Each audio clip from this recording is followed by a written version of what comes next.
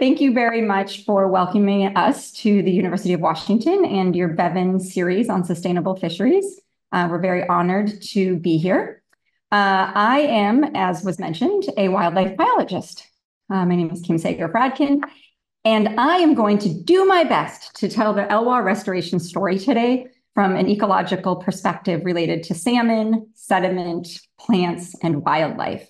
So forgive me if I falter on any of the salmon bits of the story. I have been gleaning information from all of my colleagues to be able to tell this complete Elwha restoration story, but it will be heavy on wildlife, just be forewarned. So off we go. Many of you probably have heard of Elwha restoration. I'm hoping so. Elwha restoration, at the time that it was completed, or at the time the dams came out, was the largest dam removal project ever undertaken in the world. Now we can call it the largest completed dam removal project ever undertaken in the world, because many of you probably know that the Klamath dams are coming out.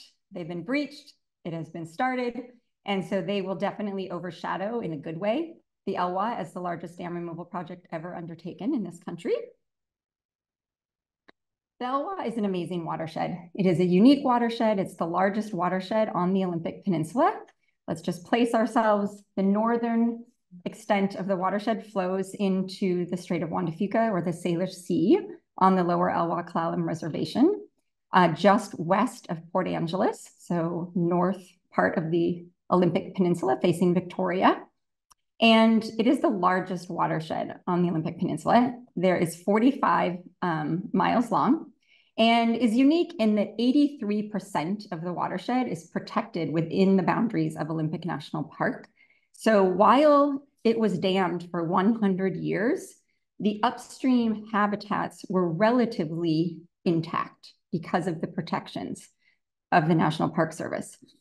When the dams first went in, the tribe knew this was not good for their culture, their subsistence, and the sustenance upon which they relied. Vanessa's going to talk to you a lot about that later. But the tribes from the beginning fought for the removal of the Elwha dams, and I'm happy to tell you the science story behind that. The Elwha Dam was built over 100 years ago, 7.9 kilometers from the mouth of the river. It was a 33-meter concrete gravity dam, so shorter than the above river dam, but much wider. Removal of that dam, actually both dams, began in September of 2011, and this dam was completely out by 2012. The Glines Canyon Dam, further upriver, was built over 10 years later, 21 kilometers from the mouth of the river. It was a much taller dam. It was built at the head of a canyon, the Glines Canyon, 64-meter concrete arch dam. Removal began at the same time. This was a more complicated dam to remove, and removal was more or less completed by August of 2014. However, in October of that year, there was a large rockfall that impeded fish passage upriver. And so there were two blasting events in 2015 and 2016 that ultimately removed those barriers and allowed for upstream passage of salmonids. So let's talk about a roadmap for today. We're going to talk about some major drivers of ecosystem change in the Elwha. The short-term impact in the Elwha was the pulse of sediment. We're also going to talk longer-term fish recolonization, plant restoration, and the return of wildlife to the restored lake beds. So let's start with the sediment. Oh, hold on, we're gonna get there. I first need to acknowledge all of the partnerships. Dam removal would not have been possible without the leadership of the tribe and many, many federal departments, including the National Park Service. And the work that has been conducted since dam removal has been conducted by so many entities, federal entities, state entities, nonprofits, environmental organizations, and many universities. And this has definitely been a story of collaboration. What you're going to see today is information that I have gleaned and taken from so many researchers from so many entities. So now we're going to talk about sediment. How much sediment was built up behind the Elwha? A lot. 30 million tons of sediment was built up behind these two dams. 100 years of sediment deposition, especially behind the Glines Canyon Dam that just was unable to move downstream. So we are talking about a third of a mile wide and as high as the pyramid at its peak, 500 feet high, or a 50-story building. That's a lot of sediment. And so what on earth was going to happen to that sediment? That's a lot of mud. So where did it all go? This was a big question in the Elwha. What the heck was going to happen to all that mud? So all of the geomorphologists and sediment people have been out there and over the course of the years have determined that about 35% of the sediment stayed behind in the former reservoirs and that 65% or 19.3 million tons of sediment was released downriver. About 10% of it ended up in the river. And during the course of dam removal, this was a murky, murky river. And you could feel like you were sinking in quicksand. And all of this sediment fundamentally changed the downstream fluvial morphology of the Elwha River. We can see here that in 2011, we had some braiding, but not a ton of meandering in the Elwha, and not a lot of big gravel bars or sandbars. By 2013, just a year after the dam removals, we're seeing enlarged sandbars. And by 2016, a lot more river meander, a lot of wood deposition. There was also a lot of wood above those dams, a lot of wood deposition and many enlarged bars. And just another vision of this, we talked about this in some of the classes we were in today. This really went from a cobbly river that was pretty hard to walk on to a very sandy, murky river gravel bars during dam removal to now a really nice mix of fine sediment and cobbles. And of that released sediment, 26% of it ended up in the estuary. And so again, during dam removal, it was very difficult to get around. So here are some folks trying to install a data monitor in a lot of mud. But really, 64% of the sediment that was released from the reservoirs went to the ocean. So during dam removal, you could see the sediment plume from space. There were lots of aerial images. This was a massive sediment plume that went out to the ocean. And that increased the size of the Elwha estuary at its maximum, the Elwha beach, by over 100 or about 130 hectares. So prior to dam removal, it was a really cobbly, rocky beach down at the mouth of the Elwha. And after dam removal and that huge flush of sediment came out, we had this huge beach and these amazing estuaries down at the mouth of the river and lots of sandbars. Interestingly, without the flush of sediment continuing throughout the watershed, we're actually seeing a retreat of that growth. This is a 2023 aerial. The wave action has been working its magic on the beach. It's still a sandy beach and it's still changing a lot. It's a very dynamic environment, but less, we're seeing sort of less sand and less of that growth now. And all of this new sediment at the mouth improved the shoreline for a variety of species that rely upon more fine sediments like sand plants, surf smelt, flatfish like starry flounder, Dungeness crab, and many other invertebrates that were studied. That's one slide, sorry, that's all I had time for. So let's talk about fishery colonization. Everybody wants to know the fish story. I am in the School of Fisheries, so I know that we need to tell the fish story, and I'm going to do that rather quickly. How have fish responded? You know, one of the primary reasons for dam removal was to restore the historic runs of Elwha fish. All species of anadromous fish from the Pacific coast were there, and legendary 100-pound Chinook salmon. So would they come back? What is happening with the fish? Dam construction impacted the fish population dramatically. These dams were built without provisions for fish passage at all. So you put a concrete wall on a river, you're going to impact the fish. And so there was a 98% reduction in fish populations in the Elwha after the dams were built. That is dramatic. And it's also important to note that when you change populations, you also change species composition. Prior to the dams being built, estimates were that the vast majority of the fish coming back to the Elwha were pinks. Plenty of steelhead, coho, chinook, and some sockeye, but many, many pinks. After the dams went in, the Elwha really just about lost its pink run. Coho became the predominant fish in the river, steelhead, and part of this is because of hatcheries, and chinook. A small amount of chum and a very small amount of pink. These salmon populations, while they were in low abundance at the time of dam removal, the genetics were mostly intact. A lot of Elwha fish genetics were kept in the river through hatcheries, through a Chinook rearing channel and hatchery, and the tribe's coho hatchery.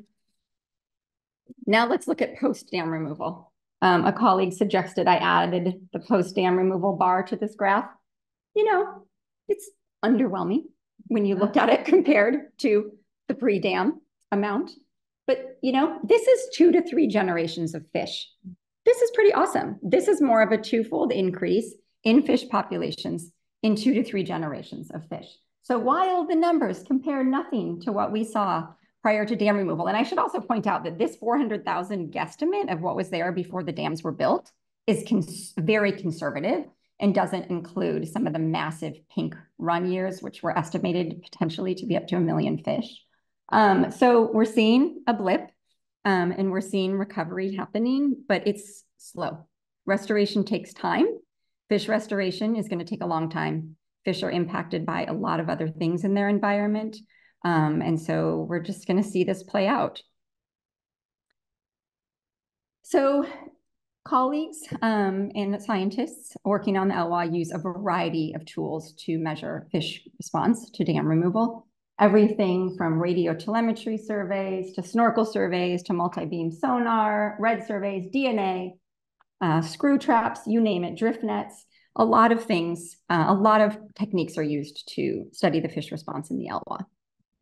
So what have we learned? At this point, if we look at the upper Elwha watershed, bull trout, winter and summer steelhead, and chinook are all up there.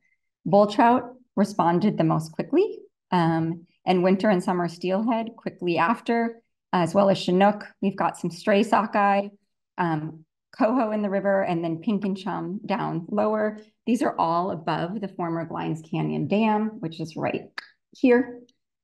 And if we look at a timeline, we can see right here is the beginning of dam removal. All of these orange are species that made it above the lower dam, the Elwha Dam site.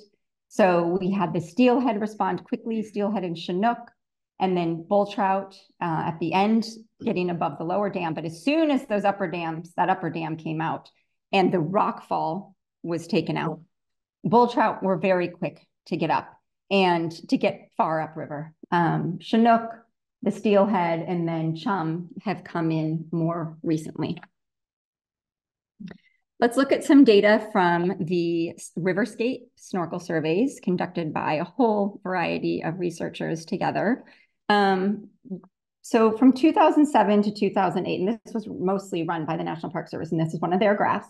From 2007 to 2008, there was a full extent snorkel survey done in the Elwha. So we're talking like pretty much every snorkelable reach was snorkeled.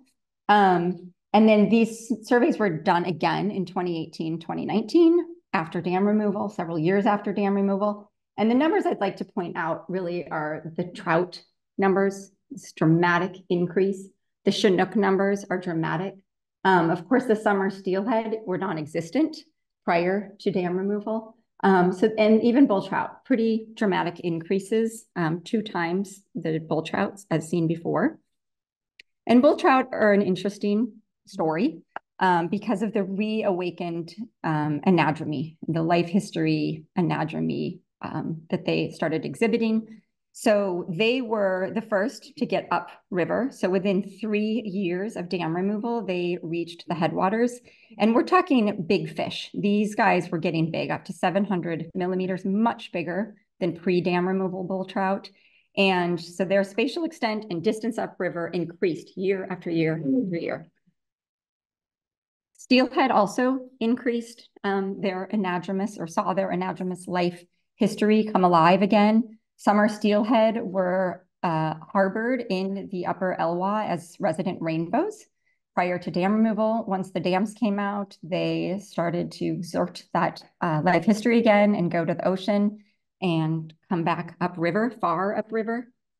And the riverscape surveys from 2008 and 2018 and 2019 really show us the dramatic increase upriver for these fish compared to the lower river. And again, we're seeing this up here in the upper parts of the Elwha. And this is predominantly, as I said, natural recolonization from fish that were sort of harboring in the upper watershed prior to dam removal. Winter steelhead, a little bit of a different story. Winter steelhead below the dams were there prior to dam removal, and these are red surveys. And then as soon as that lower dam came out, we were seeing a lot more reds between the dams. And then within a couple of years of the rockfall being removed, more and more reds, of course, variable years, but more and more reds seen upriver. And this is a component of this population is a hatchery run. So some natural recolonization, some hatchery.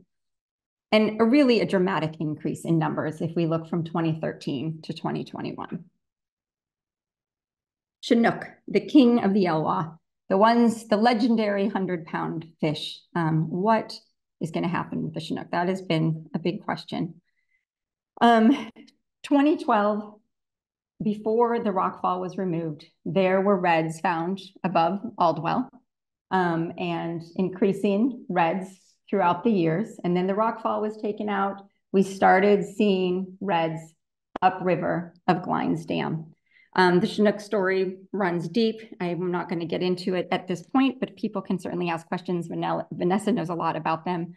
They aren't getting upriver in the numbers that maybe some people would have expected yet, but that just is going to take time. There are potential reasons for that, but the Chinook are coming back, and they are predominantly a hatchery origin fish still. The state had a Chinook program, and the Elwha hatchery has taken over some component of that program now, the tribe's hatchery. What about the coho? Coho are increasing dramatically in numbers. This is adults as seen from multi-beam sonar returning to the river. So a huge increase between 2019 and 2022. And the majority of these are still hatchery origin from the tribe's hatchery. And many of these are using not only the main stem, but tributaries, Little River, Indian Creek, and the former reservoirs. While they have established above Rika Canyon, above both dams, they have not yet been documented in the upper Elwha. What about the pink and the chum? Pink and chum were critically low in abundance in the Elwha at the beginning of dam removal. They did not do well with the dams in place. And then dam removal further depressed these populations because of that immense amount of sediment in the river. However, these species have an amazing ability to bounce back. 2023 was a record year for pinks. So 2025 could be a great year. Fisheries biologists are keeping an eye on that. 2023 also saw an increase in outmigrants for chum. Other species. What about the other species? What about the lamprey? The Elwha saw a 12-fold increase in Pacific lamprey spawning in the 3 years following dam removal. And 41% of this production was from Indian Creek. And then there are some sockeye strays coming into the system that seem to be predominantly from Alaska and British Columbia. I have 2 slides about benthic invertebrates. I cannot leave Sarah Morley's work out. Our colleague at NOAA, Sarah Morley, does an amazing amount of work in the Elwha looking at benthic invertebrates. We've got some baselines here of before dam removal, and during dam removal, that sediment was a problem for benthic invertebrates, too much sediment. But since dam removal, huge bump in the diptera population in particular in the Elwha. So important food base. So moving on to plant restoration, huge effort to restore the former Elwha reservoirs. When these dams came out, there was 800 acres of complete moonscape. These habitats had been flooded for 100 years. And there was just no chance of plant life growing there quickly without a little bit of human intervention. So there's been a massive revegetation program run by the National Park Service and the tribe, many years preceding the dam removal, of seed collection, growing seeds in a greenhouse, growing plants, so much effort, an immense amount of effort to revegetate these places. So 525 acres across the two reservoirs were actively revegetated by humans. Over 5,000 pounds of seeds were sown into the reservoir beds, primarily grass and forb seeds. 403,000 trees, shrubs, and herbaceous plants were planted. And part of the goal here was, of course, to just jumpstart the restoration of these areas to stabilize sediments and to keep invasive species at bay. There are invasive species that have made it into the reservoirs, and there's sort of still an active eradication program and still active planting, especially on the lower reservoir. So we've seen a dramatic change in the two reservoirs. I should point out the second photo taken in April of 2018. Most of the plant life that you're seeing here was actually natural regeneration. Aldwell, willow, and cottonwood came back quite well on their own, some of those early cereal species. So moving along, we have talked about sediment.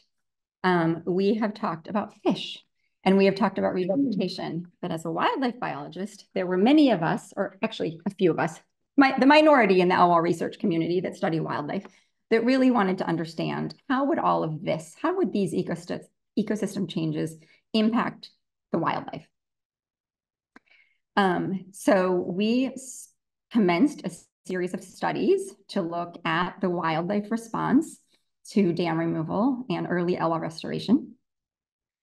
And the reason that we were really interested in some of these species is we all in this room know that salmon come back to rivers just chock full of marine-derived nutrients, and that these nutrients fertilize river systems, and they enhance the freshwater nutrient pool. We also know that when you throw animals into the mix, they can really help to disperse these nutrients. They act as movement vectors for moving nutrients into the surrounding forest.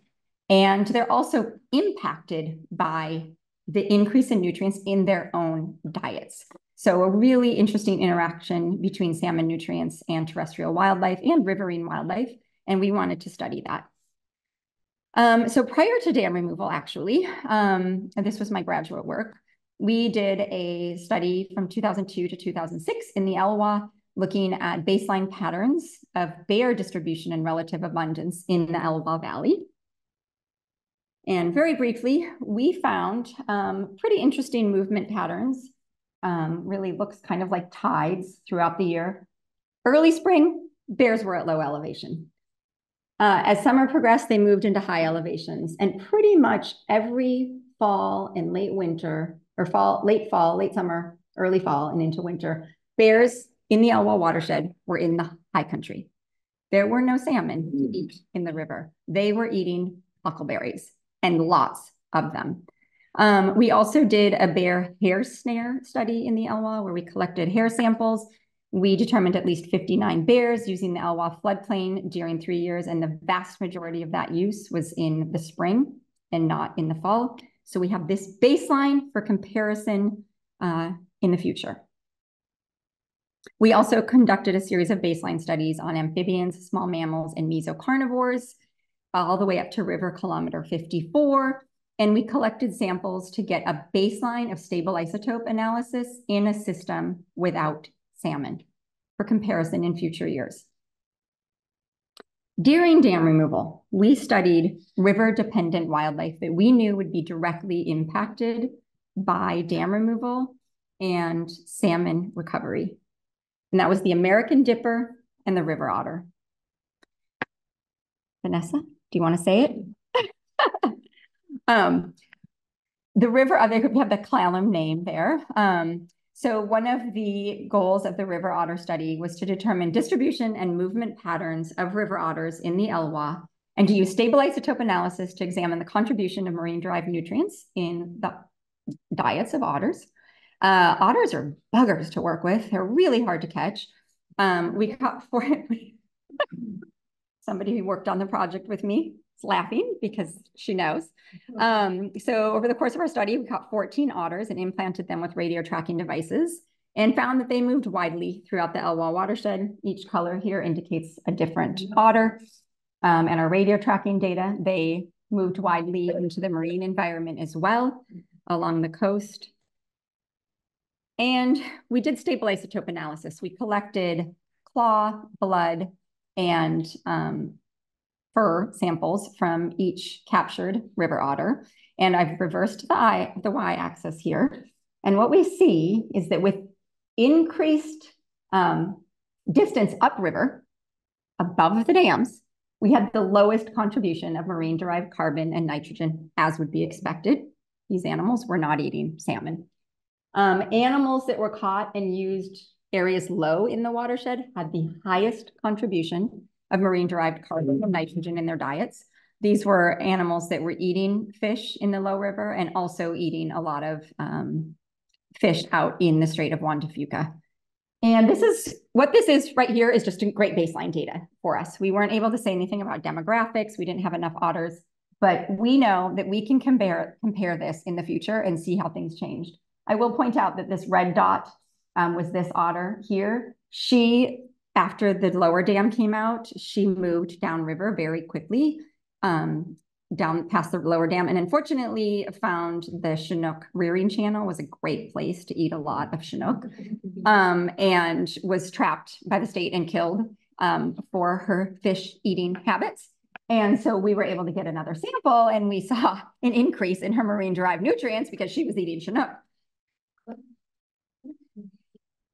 We also studied American dippers with the Smithsonian Conservation Biology Institute. We had a postdoc on this project with a goal of examining body condition of these river-dependent birds, river-dependent songbird. We wanted to look at their body condition and demographics in relation to marine-derived nutrients in their diets. And we actually looked across 4 watersheds with varying access to salmon. We banded 246 dippers during our study. And we found that adult dippers with access to salmon on their territories were 13 times as likely to be year-round residents on their territories than dippers without access to salmon. Dippers without access to salmon were more likely to migrate up and down river during the non-breeding season. We also found dippers with access to salmon were 20 times as likely to attempt multiple broods in a year. That's pretty awesome. If you can pull off 2 clutches in a year, you are really increasing your lifetime reproductive success. So salmon matter to these birds.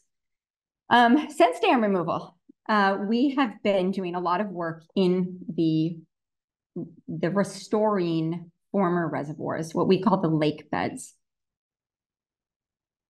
So again, just to remind us where we are, the former Elwha Dam impounded the Aldwell Reservoir, and the former Glines Canyon impounded the Mills Reservoir. So Mills is the further upstream reservoir. This is 800 acres of new habitat for terrestrial wildlife. And so we were really curious, who was going to move into these landscapes as they were revegetated?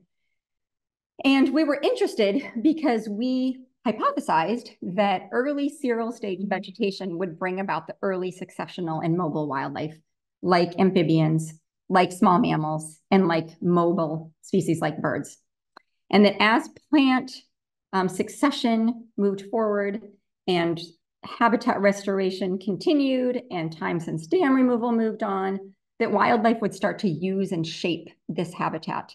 And that as the riparian vegetation matured, the deer and elk would move in, critters would start using these plants.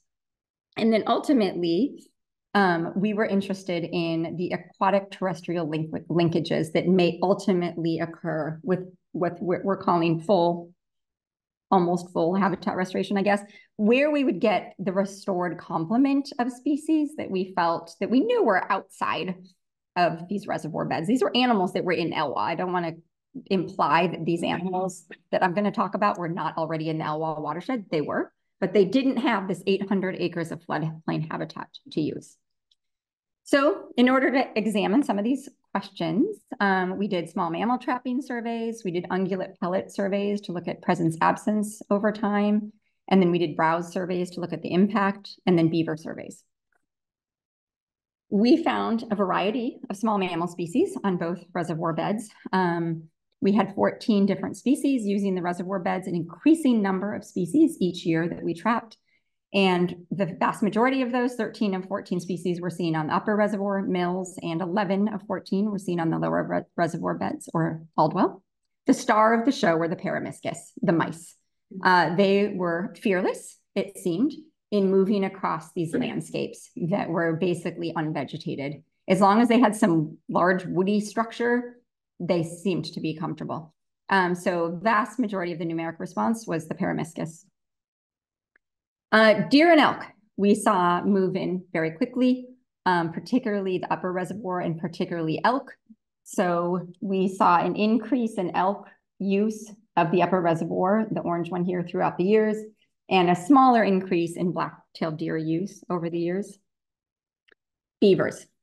Beavers are amazing ecosystem engineers. We know that beavers were not along these lake shores prior to dam removal. So we wanted to do just really basic sign surveys. In 2014, we saw beaver sign in Aldwell only. By the next year, we were seeing beaver sign on both former reservoir. 2016, lots of sign. And now we have a very large beaver complex on Hurricane Creek in the upper reservoir. And we have been fortunate enough to be able to put some cameras on these. And we've just really documented kind of an amazing array of use of species. We also put a really nice camera on a tree, and then we came back and the tree had been cut down. And so we have a really nice camera somewhere in this beaver dam.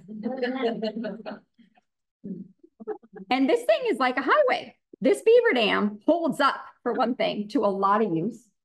We've got bobcats using this beaver dam.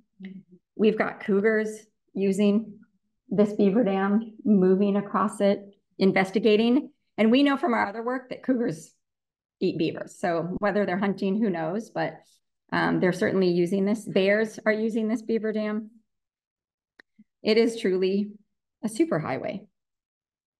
Elk are using the pond.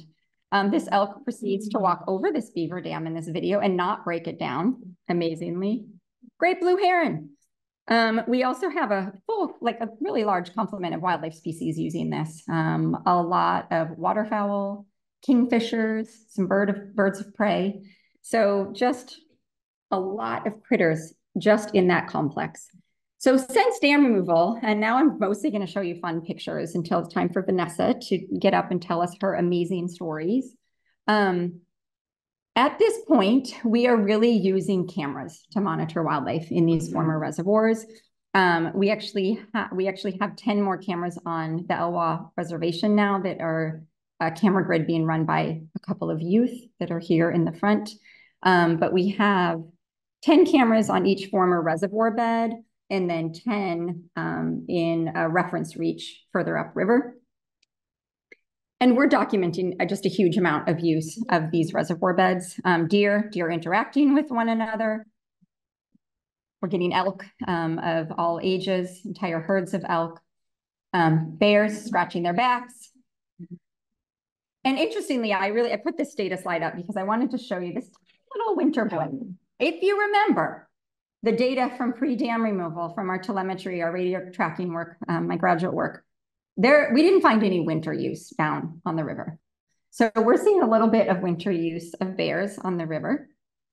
We're seeing a lot of snowshoe hare, a lot of snowshoe hare. They really like early cereal habitats. And the most amazing thing, a fisher eating a snowshoe hare. I don't know how many of you know that fishers were extirpated from the Olympic Peninsula. They were brought back in by the Park Service in the state of Washington. This was super exciting to get a photo of a fisher using the former Mills Reservoir and eating a snowshoe hare in front of our camera. Coyotes, another really interesting story because coyotes are really only being seen on the lower reservoir. This is the most dramatic pattern that we're seeing. And that is, this is a species that does well in a human-dominated environment. And we are seeing that on our camera grid. Bobcats, we're seeing lots of bobcats, many cougars. And I would argue that as far as the plant establishment, we are almost here. We are almost here. We are not at full restoration by any stretch of the imagination. Restoration takes a lot of time. The human piece of the restoration story is going to take decades, and Vanessa is going to talk about that. The fish restoration story is going to take decades, but we are seeing some really promising early signs. And now I'm just going to show you some fun videos. We are seeing bears eating salmon on former reservoir beds. We are seeing bears fishing for coho in December of this year. December. They're supposed to be asleep. We have radio-collared cougars that we're tracking on some of our other research that are using the former Elwha lake beds and hunting elk. And so what we have here is a cougar eating an elk on the former Mills Reservoir. So we saw the plants, we saw the elk come back. We're seeing the cougars eating the elk. We have another elk killed by a cougar here more recently, much more recently. And we've got a lot of animals benefiting from these elk kills and being chased off by the cougar who claims the elk kills. He doesn't want intruders. We're seeing the other species that use these elk kills interacting with one another and fighting over the meat at this kill. And finally, for me, as a wildlife biologist studying the Elwha, early restoration success looks like this. That is a cougar fishing in a stream and successfully emerging with a coho in December of this year. We were really excited when we got this picture. This is still early, but this is pretty awesome. On our restoration trajectory, we're seeing a lot with the wildlife community. Again, this is early. It's going to take time, but we are seeing a huge complement of wildlife using these former reservoir beds and hunting there and now fishing there, which is really incredible. You can find more information at this bibliography, Zotero. You can also just look it up. There is every Elwha research paper is there. There's also right now an Elwha special issue in Frontiers in Ecology and Evolution. There are just 14 new papers just published there and more coming every day. We just submitted one this week. And now I'm going to transfer you over to Vanessa to talk about the human dimension of what success looks like. The first piece of that for me is that we are engaging right now with 15 tribal youth and bringing them into the Elwha, showing them what is happening on their river and what is happening with these lake beds. And we have two of them right down here. Raise your hands, Audrey and Bridget. And now Vanessa is going to tell her perspective. Thank you very much.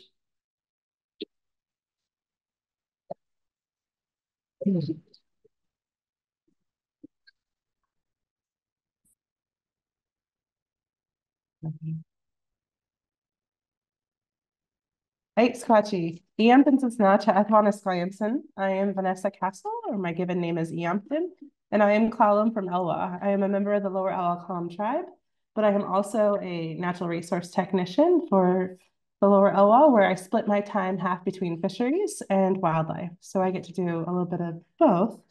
But today I was asked to be here to kind of give a tribal perspective on the restoration and what led up to where we are now. And so I'll just kind of go through that. But since Kim's presentation was packed with so much information and so much data, I decided to take a step back from the scientific world, and I'm stepping forward with my traditional ecological knowledge world and my family's personal experience on the Elwha.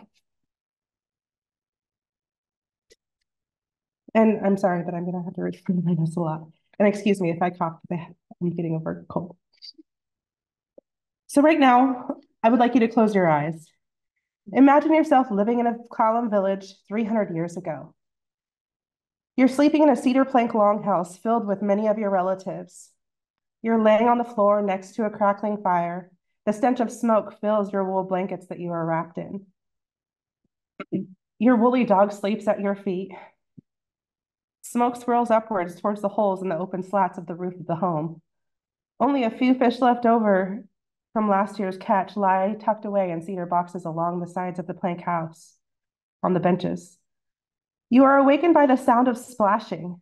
A roar comes over the house and everyone begins to stir. Men start yelling from outside in the dark of night. Satat Yachi, Satat Yachi. They have arrived. You jump up and run outside of the plank house to hear the roar and splashing getting louder. You run over to the banks of the river to find the once still waters splashing with life. Shanu, our salmon, they were home. The water was so thick with fish that you could walk across the backs, our people used to say. They were our relatives that we had a sacred agreement with. We are salmon people. They live within our DNA. They have returned home for us just as they always has, since time immemorial, until they no longer could. Our connection with salmon was severed when we signed the Treaty of Point No Point in 1855. Even though that treaty secured our right to harvest fish, it wasn't until the Bolt decision in 1974 that that right was ensured and we would no longer be prosecuted for feeding our families.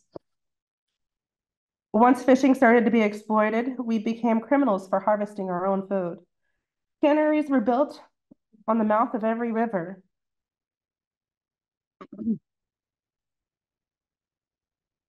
And overharvesting began. Overharvesting by the settlers began. Our fish was depleted. Shortly after, this was followed by the atrocious concrete dams that were built on the Elwha that blocked salmon's passage. Not only did it block their passage to their sacred spawning grounds, but it also starved our river of any sediment, turning the riverscape unrecognizable to large cobblestones that salmon could no longer move with their tails to lay their eggs. Not only were the salmon hurt by this, but this was a direct attack on my people. We lived within the floodplains of the river, and when the dams, or if and when the dams ever broke, because they did, our whole tribe would be put at risk. This is our home. This is where we still reside. This is what I grew up fearing, that one day, if the ground shook, or if the structural integrity finally gave way, we had 8.5 minutes. 8.5 minutes before 250-foot walls of water would essentially wipe out my people. Our elders also risked their lives every time they stepped foot on the banks of that river to feed our family.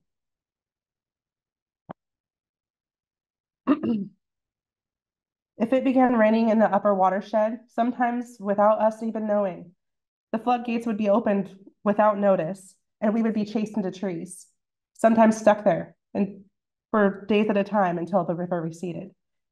When I was a child, I remember my uncle and my brother, every time we would go fishing, they would walk to the water's edge and shove a stick in the ground. If the river rose past that stick, it was time to go, in fear that we would be swept away. My ancestors knew that the dams were going to kill all of our salmon from the first time they saw the salmon jumping at the base of the Elwha Dam, slamming their heads upon the concrete structure, until they would essentially die in the pools below without spawning. They knew they had to fight to save our river, and they did. That's why we're here today, is to tell that story and the success that has happened since. My great-great-aunt Adeline and great-aunt Bee, who once taught me Klallam language in my younger years, traveled all the way to Washington, D.C. to testify to Congress, essentially leading to the passing of the Elwha Act in 1992. It then took over 20 years for us to begin to take those dams out. In the early 90s, I grew up fishing the banks of the Elwha with my mom. This was my first trip to the river. We would spend weeks at the mouth of the river at what we called fish camp. We had a relationship with our river. We had a relationship with our fish. I had teachings instilled from a very young age on how to carry myself around these sacred places and beings. The fish continued to deplete so much that my mother shifted to saltwater fishing by the time I was 13. We could no longer support our family from the river, and we began harvesting other things like crab and shrimp so that we were able to survive. This is me with my mother. Many others could not make ends meet once the fish stopped returning. Our sacred agreement with our relatives had been broken. Then the dams began to come down. Fishing was halted. We had finally won. We celebrated. We cried. My great-great-aunt Adeline was there to see the deconstruction begin, but unfortunately she passed away in March of 2013, so she would never live to see the free river. But she knew it was coming. She knew, and she was happy that her grandchildren would see it. All of my people were teeming with anticipation. There was so much unknown going into dam removal, and there were teams of scientists studying the river as it all happened, coming from near and far to study what was going on. As we sat and watched and waited as both dams came down. We knew it wasn't going to happen overnight, but we had hope. We knew that humans had done 100 years worth of damage to the Elwha. The fishing moratorium began, and we no longer could feed our people from the river, but that was okay. We agreed to it. We wanted it to heal. And then 4 years of the moratorium turned into 10. Our anticipation quickly turned into sorrow. We agreed not to fish, but my people were suffering. 10 years was long enough for a loss of knowledge. A loss of teachings, a loss of connection with a whole generation of children, a loss of many elders during that time period. When we could no longer fish, a lot of us stopped even going to the river. We stopped bringing our children. We had no reason to. Some moved away, like myself, and we were grieving the loss of our salmon. When I moved home, in 2018, I knew that I wanted to see what was happening on my river. I wanted answers. I wanted to know how the fish were doing. I wanted to know how the recovery was going. Where was my food? How were my relatives? So I did what any normal young adult would do that had trust issues with the government and didn't like taking answers from other people. I started working for natural resources because I wanted to get my own answers. As a fisheries technician is how I started, and that was the day I began healing myself and my relationship to reconnecting to my river. I began to start having conversations with people, with scientists and teams of people that were connected to the river, reminding them that there are people, actual people who are connected to this river. As a scientist, it's so easy to get wrapped up in the data and the numbers, especially because scientists, to be a good scientist, you are supposed to remain unbiased, that you often forget about the people. To have a fully intact ecosystem, you must include my people, the first peoples of this land, who have symbiotically lived with the river since time immemorial. My people's connection to this river was deeper than any science could ever explain. And the restoration phase of this project was very difficult on my people. Soon after I began these conversations, talks began of having a ceremonial harvest of salmon. And in agreement with our co-managers, finally, the tribe had decided that it was time for our people to begin healing. And this is also me working. Here's a couple. We didn't know the river anymore. When the dams were removed, the whole river changed. The channels, the path, the vegetation, our old fishing trails, they were all gone. Everything had changed. It was unrecognizable once again, but this time in a good way. We would open a ceremonial subsistence fishery for coho salmon in October of 2023, the first ever since dam removal. 400 fish was all we were allowed to harvest. It was small, but at least it was something. We planned a small ceremony for the opening day, pictured above. So many tears were shed, so much laughter, so many smiles. The day had finally come, and standing with my 5-year-old son by, I stood and explained to him that today was the day that I would feed my feed my family from our river.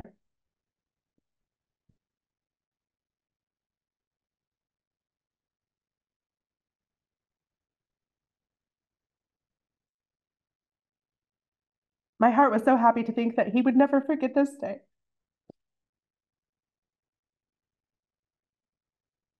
That this would be a core memory for him.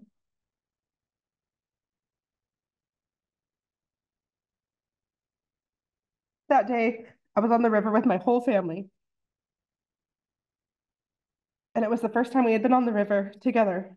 I rolled up my boots underneath my ribbon skirt and trudged out to my fishing spot that I had already pre-chosen after fishing the Elwha for science. My family took this amazing photo. This is my mother and my uncle, who I used to work with in fisheries, and all of their children. The first day, I was lucky. I caught my limit, which was 4 fish to begin with. I brought it home, I cleaned it, brought it to my sister's house, and all of my family showed up and we shared a meal. This is what it was supposed to be. This was the healing. We had waited a long time for this day. When I got back to the office, conversations started about if I could continue to fish for elders that could no longer fish anymore. We all agreed that they would allow designated fishing for elders who were physically unable to get to the river. I was honored to be able to help many elders feed their spirit again. One elder even cried when I brought the fish to her door, and she said, "My heart is so happy. I have been so fish hungry." There were so many new fishermen and women on the river. I was able to witness many people catch their first ever salmon. I saw my people beginning to heal. But if you were to ask me, this is what the beginning of success looks like. Thank you.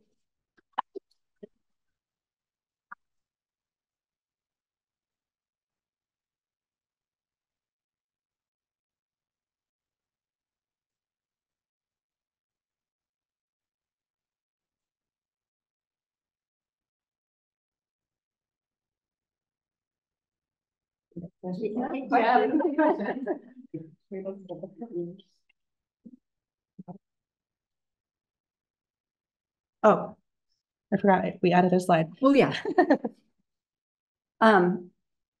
If you are interested in the Elwha story, and if you're interested in Vanessa's story, this is a great film actually to watch. It came out in the last year.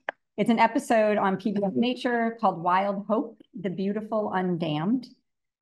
It tells the story of part of the story of dam removal and some of the work that has happened on the river and the impact that it has had on the Elwha people. So I would highly recommend that you get on there and watch that episode, 30 minutes long. Thank you. So any questions we're able to answer now? Okay. Yeah. Is there any data on other dam removal projects that show more long-term trends and changes in biodiversity that can help us predict the restoration timeline? I mean, there have been many, many, many dam removals, but they've all been small. My answer is not that I know of and not that I hear a lot of people talk about. I could be wrong, but nothing at all of the magnitude of Elwha. We are a model, and people are coming to us to ask. People are coming to the Elwha to look and learn and see what their dam removals might look like. Yeah. So because the Elwha is very different and it is a national park to other dams that have like agricultural areas, what would you say are the things that you're giving to other people to remove dams, or just universal things that you could say should always be done for other types of dam removals?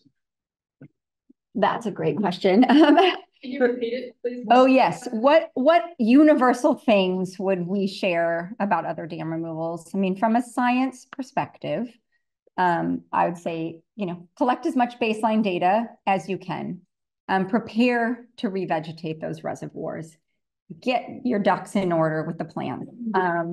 And just do as many baseline studies as you can. I mean, the few little bits of advice that I've been able to provide Klamath is like, look at your bird communities. I feel like we kind of failed is a strong word. I regret not looking at the bird communities at the mouth of the river prior to dam removal, because they've changed dramatically. So I think collect your baseline data and just prepare for change. Don't forget about the bivalves. Yeah. Whoops. We didn't forget about them. We didn't forget about them. We tried to relocate them into a safe zone, and they were still smothered by the amount of sediment that came down. So it was unfortunate. Let's see. What inspired you to work with the Klallam Tribe, and how do you feel like it's impacted the way you conduct science? That must be for me. What inspired me to work for the tribe? I am honored to work for the tribe. I've been at the tribe since 2007.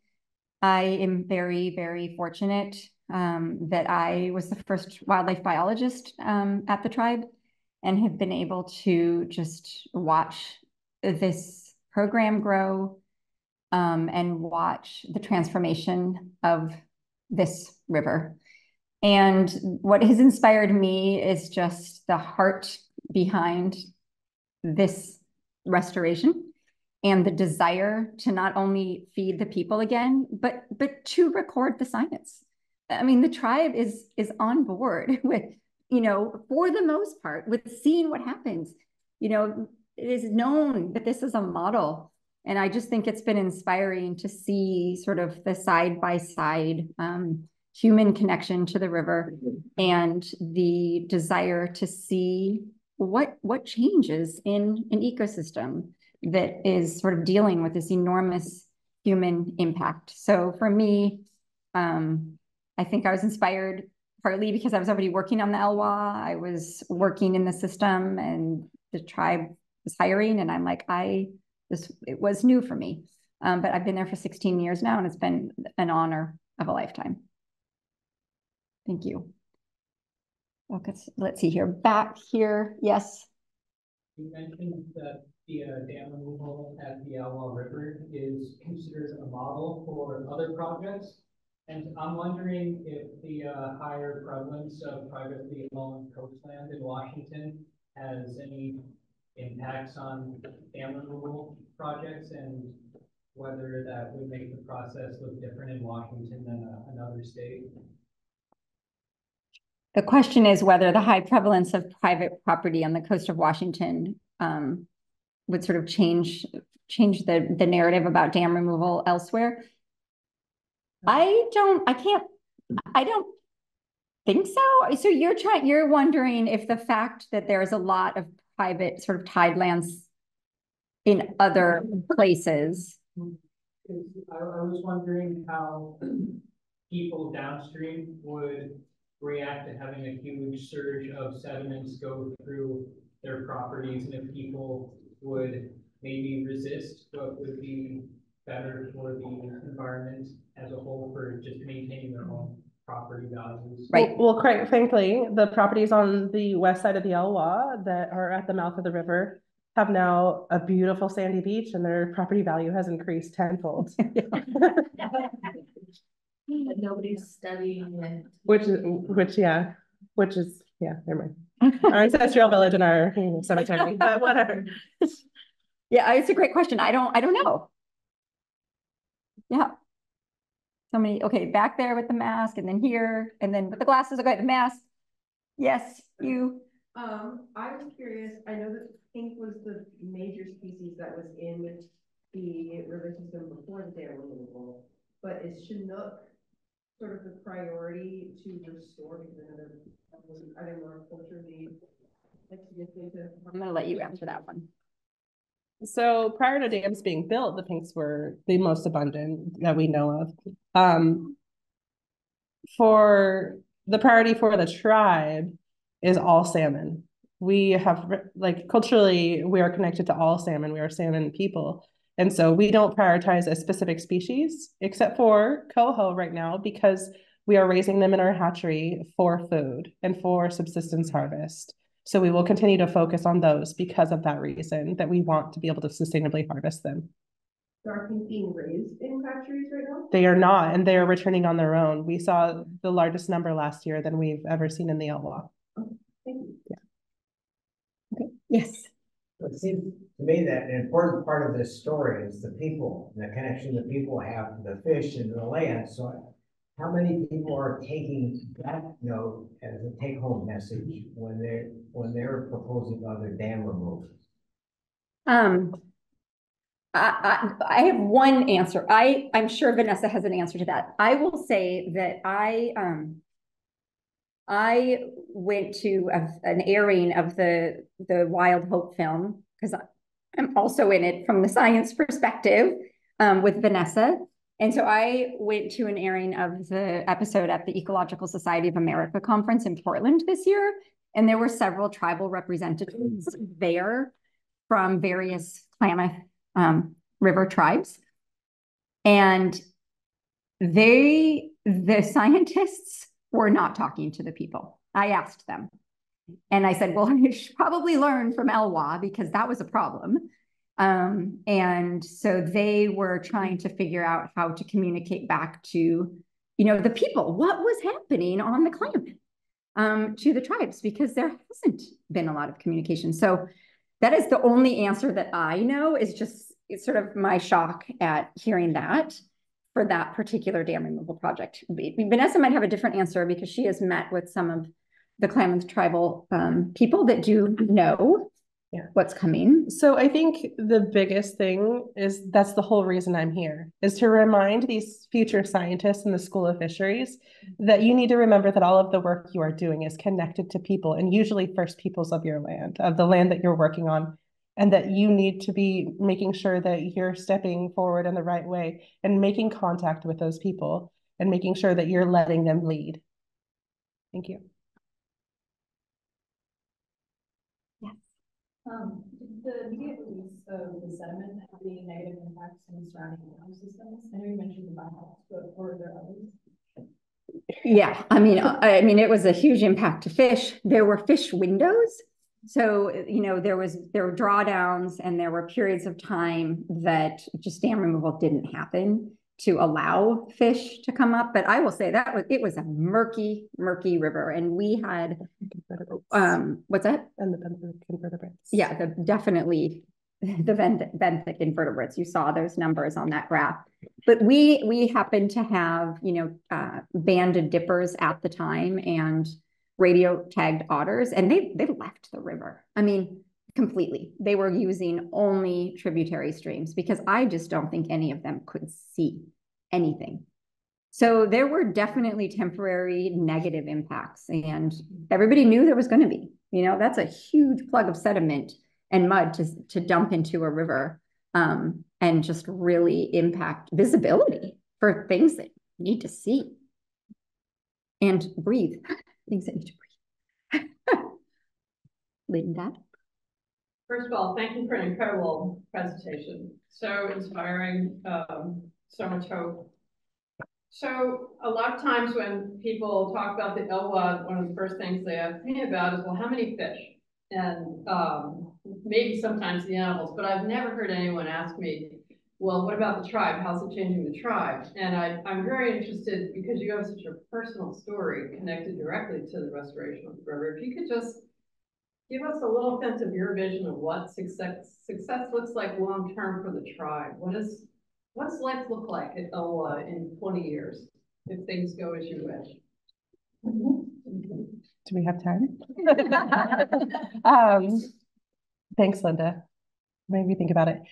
What's from the young ladies too? Yeah, I mean, what success looks like for me and my family is making those reconnections with our river and starting those ceremonies again that we used to have, and starting to have the ability to sustain our people and our livelihood off of those fish, just as we always have, and making sure that our families never go hungry. So. Yeah. In the next 10 to 15, 20 years, what does human-assisted restoration look like? Human-assisted restoration on the Elwha. Speak to that a little bit. So we have been doing human-assisted restoration currently. We have engineered log jams, and we have been helping the coho salmon move upriver into the tributaries. We've been relocating them, hatchery fish, essentially. And we will continue to do some of that. We will be building a lot more engineered log jams on a section of the river, on the lower river. But there's a lot of other things that we don't know yet, either how we're going to assist or what we're going to assist, or if it's even time to assist. We're trying to assess right now still where the river is at 10 years post-dam removal. So I think that's going to be in the works. And the vegetation piece, piece, there's still a lot of dealing with non-natives and just trying to really like make sure that they don't completely take over the reservoirs, especially that lower one that just has a lot more proximity to a lot of non-natives. We also have a lot of planting events. Next one is on Earth Day, if you guys want to volunteer. Still planting. Yes. We'll cut it off here, and there's refreshments outside.